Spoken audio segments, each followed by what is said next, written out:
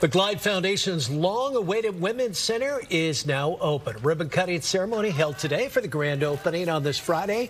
Members of the Bay FC, the new women's professional soccer team, were there for the ceremony. Glide says the Women's Center will provide services that include case management, domestic violence counseling, outreach in food and clothing, and housing assistance.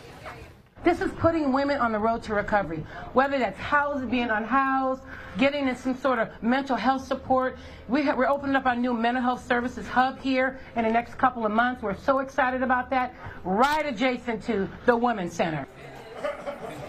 The Women's Center had a soft launch back in January. Since then, it has helped more than 100 clients and helped to house 4 women. Okay, we told you about